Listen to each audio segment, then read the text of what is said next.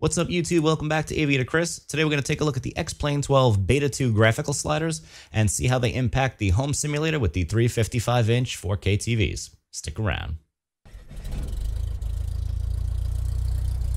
Alright, so the purpose of this video is to take a look and see how X-Plane 12 Beta 2 performs in the home simulator. I'm running the home sim with 355-inch 4K TVs, but they are in 2K resolution mode to get a little bit more performance out of them. And this is also going to demonstrate how well the sim works with the pop-out panels for the Real Sim Gear G1000s. Alright, just a little bit about the specs on my machine. It's an i9-12900K, 32 gigs of DDR5, an RTX 3090, and it's all running on a 2TB NVMe drive.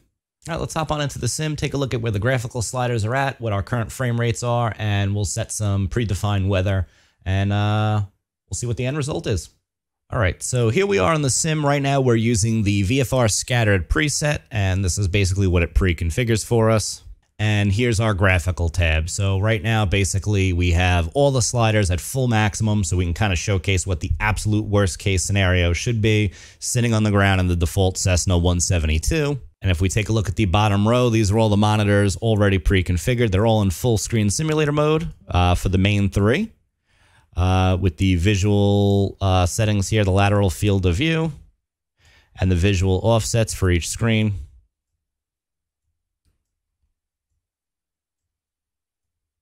And then monitor 3 and 4, the Real Sim Gear panels, and they're in 2D panel only mode because that's where the G1000 PFD and MFD pop-outs are. All right, and lastly, we have our Windows display settings. Here's the 355-inch TVs. They are in 2K resolution, which we see here, 2560 by 1440 on all three of those. My main machine here is actually a mirrored display between the main display in the simulator and the main display on my desk. If you want some more information on that, you could check out my Home Sim Tour Deep Dive series, where I go over all the components and how everything is all configured. Basically, the long and short of it is I don't have a dedicated Home Sim machine, so I use my main gaming PC here. Mirror the displays and run a wiring harness over. But if you want any more information on that, you could definitely check out that playlist on all the components there. And then lastly, we have the PFD and MFD for the Real Sim Gear panels for the G1000s, and those are running in 1024 by 768 each. So here we are on the ramp here at my home base of Republic. We're in the stock G1000 Cessna. We have the weather configured with the VFR scattered. And here we see the frame rates are, I would go as far as to say this is definitely unplayable. The flight sim frame rate is teetering at 19, and the actual frame rate for the sim is bouncing between 18 and 22. So definitely unplayable here, just sitting on the ramp with everything maxed out. And just doing a bit of an external view here, looking at the ramp, we see again the frame rates are pretty much about the same. There's really not much change here.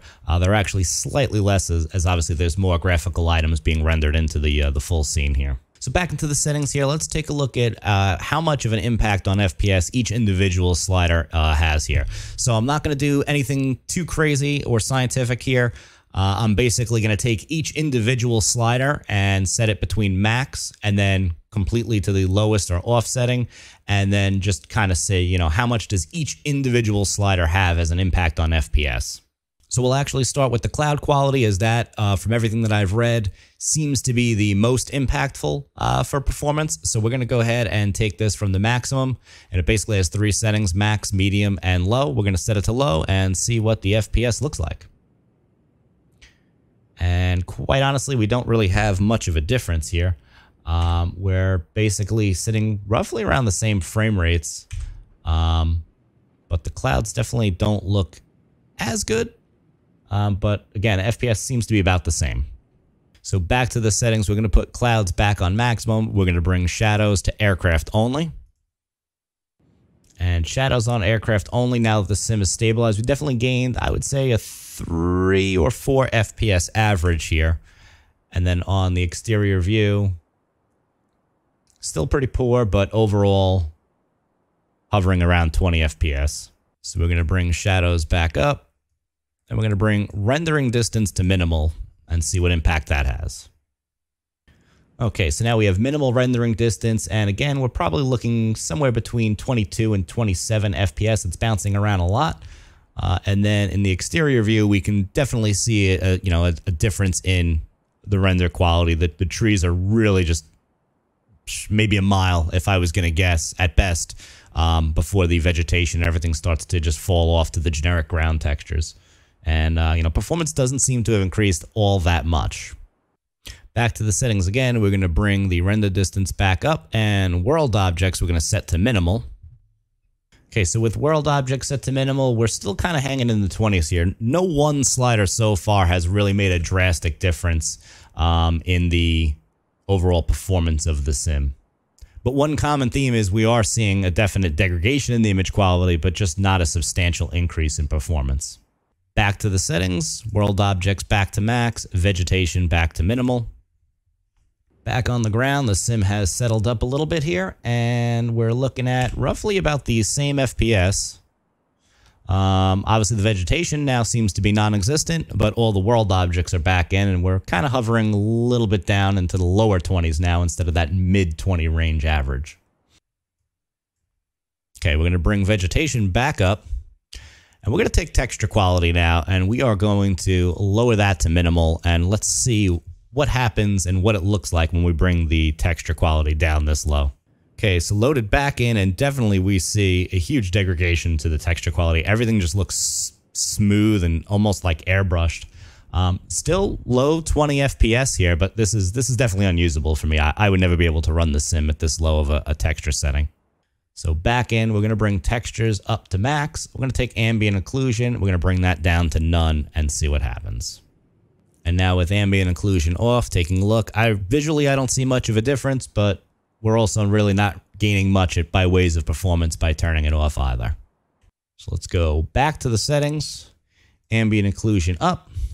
We're not going to mess with the FSR super sampling just yet. We're going to take anti-aliasing, and we're going to turn that to none. And that did gain us a little bit of stability in frame rates. We're almost solid at 25 FPS now. Little bit of, the jaggies kind of showing up and the shimmering, but super rock solid in terms of performance. So this, so far, out of all the sliders that we've messed with, seems to have had the biggest impact overall. Okay, we'll bring anti-aliasing back up to 8x, and we'll turn anisotropic down. We're going to have to restart X-Plane for changes to take effect, so we'll be right back. Okay, so we're back in the sim with anisotropic filtering down to 1x, and taking a look at our frame rates here. It looks like we're about a steady 25, but with a dip to 20 and then back up again. So more or less about the same kind of performance increase as we got with turning off the anti-aliasing. And zooming out here and taking a look at the full scene, there's a little bit of a difference. It looks like some of the textures get a little blurrier in the distance, but overall, I don't see that large of a degradation in image quality. Okay, back in the sim here, we're back to 16x anisotropic. We're going to take a quick look at rendering resolution, FSR super sampling. We're just going to bang through those 4 settings really quick just to see if there's any kind of difference here. So first up, we're going to go from off to ultra. I don't notice any real degradation in image quality, but it does look like we're stabilized at about 25 or so FPS. Quality setting, about 25 to 26 FPS, but I am noticing a degradation in the quality of the text on the compass. Balanced, even worse on the sharpness and quality on the text on the compass, and same about frame rate. And this just looks overall the worst out of all the settings, and we're still only around 25, 26 FPS, and that's putting the FSR super sampling on performance mode. So let's go back to off. All right, so all settings are back on maximum and ultra here. What we're going to do is I'm going to bring shadows down, rendering distance down, world objects, and vegetation down, all to medium. And let's see what that looks like. That's, I think, about where my X-Plane 11 graphical sliders were. So overall, we're sitting here. The sim seems about as stable as it's going to get. We're bouncing between, I don't know, 24 and maybe 23 and 27, 28 FPS. The flight sim frame rates being between 19 and 40 for some reason.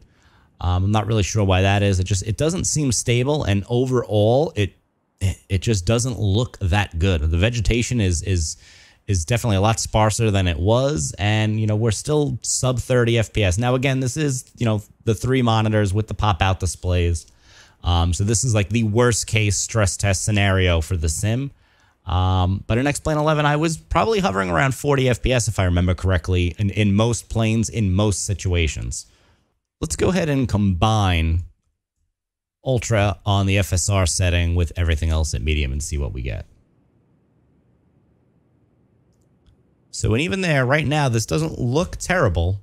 It's definitely smoother. I'm hovering in like the high 20s, low 30s now, but that flight sim frame rate is just, it's surging, it's bouncing. Something doesn't seem right with that. So next thing I'm going to do really quick, which I'm really not looking forward to doing, is we're going to try the 3 different modes on the TVs. We're going to go native 4K, and we're also going to drop it down to 1080p to see, well, what kind of FPS boost or not that do we get with the different resolutions, and what the image quality looks like. All right, we're back in the sim here.